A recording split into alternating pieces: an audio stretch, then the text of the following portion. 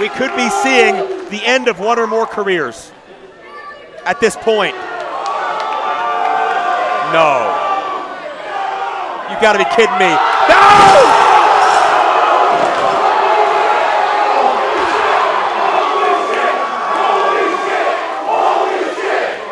Joe would explode. Wait a minute.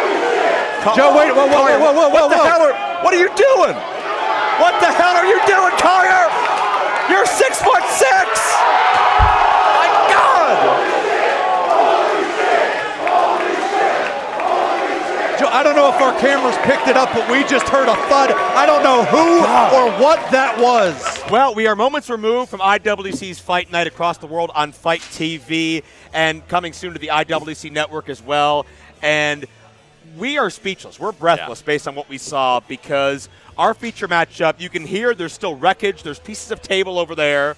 There's droplets of blood, chairs, garbage cans, canes, all over the place. Body parts. Because we saw Matthew Justice in his environment, in his world, what some would call an upset, but after the match we saw, I can't even use those words, but Matthew Justice defeated Bill Collier, ended big time to capture the Super Indy Championship, and what an experience that was. They battled back here off the balcony all over this building, and I'm just happy to say both two men are still breathing.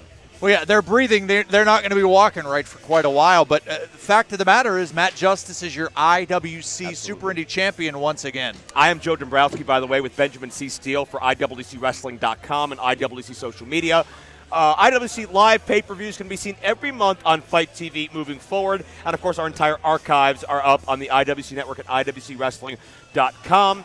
And if you want to relive this matchup or experience it for the first time, if you didn't join us live, my God, the amount of things you missed. One of the most chaotic and physical nights we've seen in quite some time. Andrew Palace is still the IWC champion, but it was a firm, stiff test from Derek Dillinger, the director. Well, Derek Dillinger had him. He had his number a number of times, didn't quite get it done. Andrew Palace, stop us if you've heard this one, still the IWC champion, but Derek Dillinger wasn't done for the night. He had his issues also with Henry Godwin. We're talking about an upset. It was Chase Gold, or you want to say it? Chase Gold! Oh, it's like a roller coaster. You pop in my ears.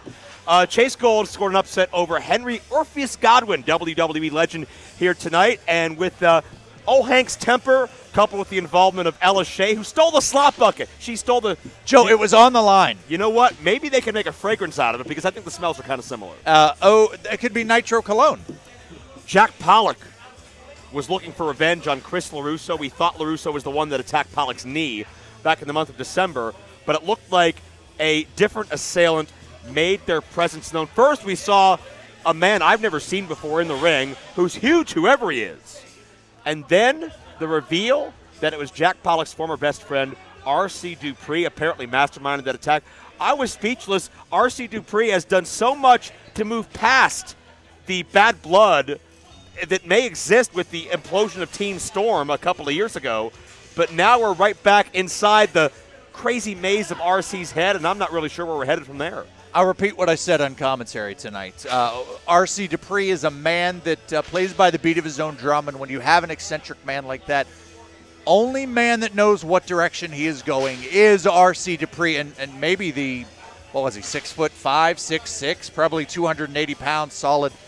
A lot of questions, and R.C. Dupree may or may not give us those answers. When we saw R.C. at the top of the broadcast, he was part of a winning outing with Cole Carter scoring the victory for his team over Money Shot and Tito Orich. Issues there surrounding the high-stakes and tag team championships. Katie Arquette is still the women's champion. She survived the modern-day pink-haired Carl Gotch, Alley Catch, and TME, a win over the runway. But what an eccentric, not to take anything away from R.C. Dupree, but what a lavish entrance for Calvin and Tyler Klein as the runway. It was beautiful. It was glitterati meets professional wrestling, meets fashion, meets Milan, meets all those other European countries.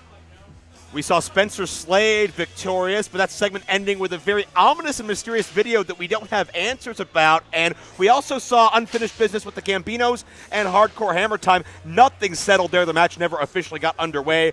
But perhaps one of the most physical and noteworthy moments of the night was the possession of the reset button. Bulk Nasty has ended the Regulators. They're donezo. They're history. Finito. They can't ever team together again. Bulk Nasty has the reset button, and he put every champion on notice. Hold on. All of them. I need a moment of silence for the Regulators. Don't do this again. Don't get weepy on me. Talk amongst yourselves. I will give you a topic. The Regulators are no longer regulating in IWC because they were forced to break up. They're gone. Bye. See you, pal. Jock Sampson's history thanks to Bulk Nasty. And if I'm Andrew Palace, if I'm Matthew Justice, or maybe Bill Collier win that title back, cage match, rematch, August 14th at Cage Fury. Hell, if I'm both members of Money Shot, if I'm the Lebanon Don, I'm looking out because Bulk will do what Bulk wants on Bulk's own time.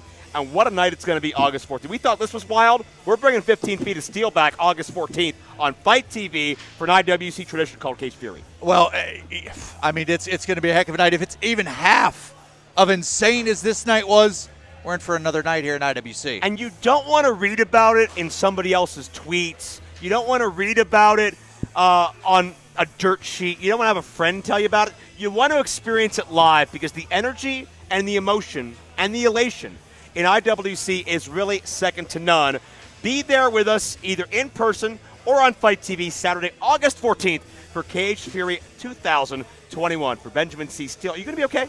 You sure? You fine? Do you want to tell them why? Do you just want to throw that out there one more time? While they're down, you want to just kick them? They know they can watch the Regulators break up forever on Fight TV for the replay and unlimited views. What? I'm Joe Dombrowski. We'll see you August 14th. Cage Fury 2021.